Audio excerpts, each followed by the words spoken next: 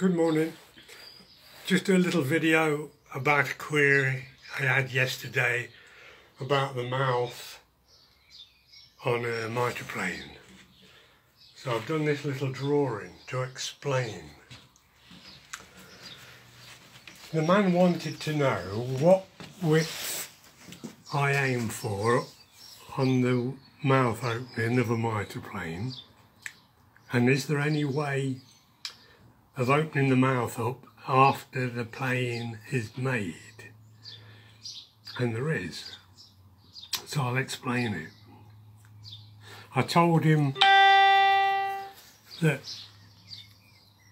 there's the bed angle, whatever it is, and there's the bit front infill in front of the mouth. I told him whatever shape you do on this front infill, finish up in the sole metal a little right angle there, because that's the bit you will have to ease if you want to open the mouth up. So you don't want a lot of metal there, you want a small amount. A 1/16 would be plenty. And I told him that when he gets the rear infill fixed in place, hold the plane, better show you on something like this.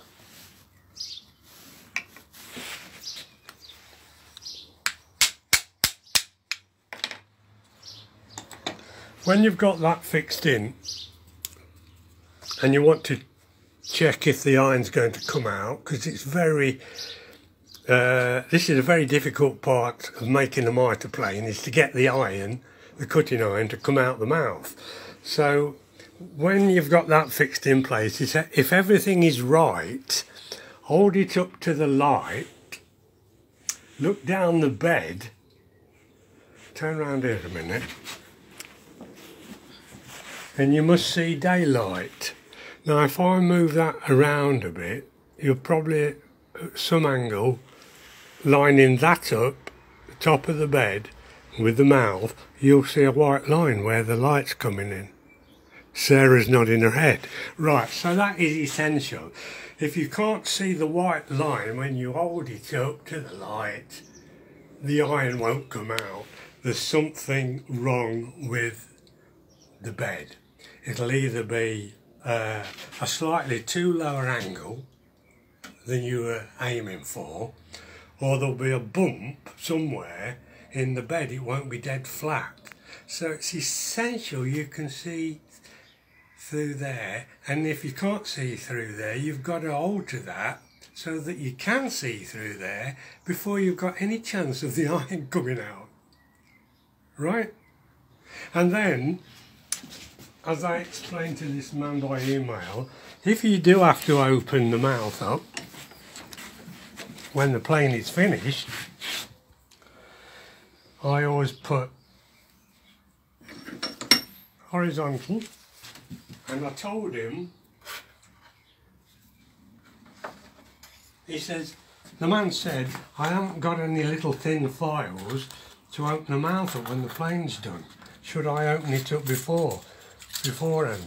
Well, I picked these up from somewhere years ago. They're little tiny thin files, thin, look, dead thin. And the one I very often use on nearly all my plane making is this one. It's a little bit thicker than the majority, but I've rubbed the back off, got rid of the teeth there, so that when I ease the mouth, the back is not filing the back of the mouth. You don't want to open the back up. And when you do this, you must remember the infill, where it comes to, on this plane it comes dead in line, this point here is dead in line with the mouth. So, you've got to make sure that you're not going to catch the boxwood, so I slope it marginally to miss any damage on there, and it's a long process to be taking very small amounts of metal off at a time until you get it right.